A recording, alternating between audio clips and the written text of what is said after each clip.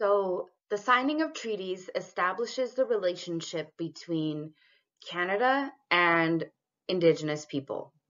And within those negotiations between different treaties, there have been different rights and privileges that have been negotiated on both sides. So,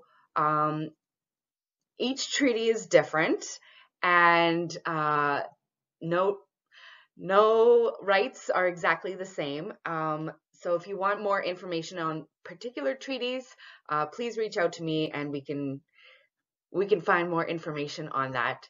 But treaties also establish the right that Indigenous people have to health care.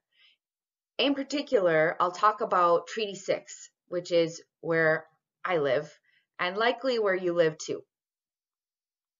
So Treaty 6 is really unique in that it includes the medicine chest clause. We are the only treaty that has that clause, and you probably have heard something about it, but maybe not a lot.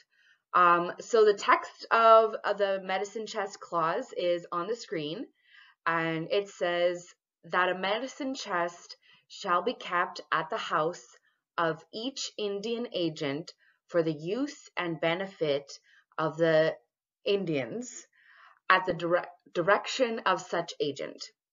And the text of the treaties can be found on, I put the link in as the source, but you can find it through the Government of Canada website. The treaties have literally been signed by the Government of Canada, so all of the information is there. When I was creating these slides, this image popped up of the medicine chest, and I thought it was actually quite perfect because what is a medicine chest? Is it a box full of band-aids, like a first aid kit? Or what is it? However, the interpretation of the treaty right to healthcare within the courts of Canada and the spirit and intent of the treaty has legally been interpreted to have the understanding that Indigenous people have the right to healthcare.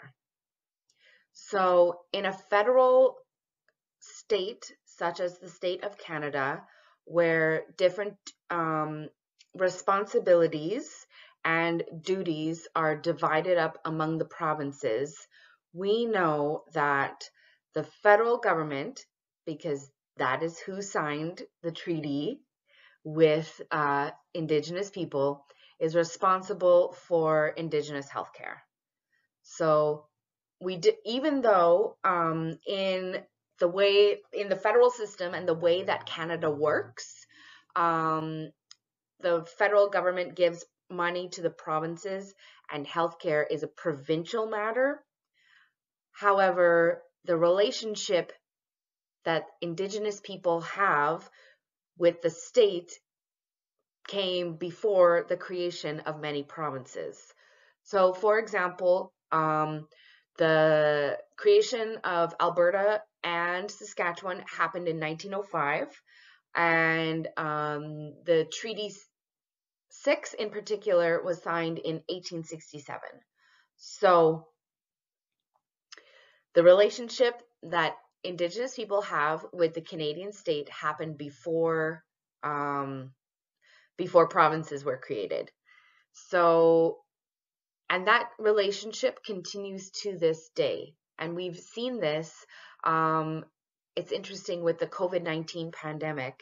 The federal government has been responsible and is paying for the vaccine distribution on reserve, not the provincial government.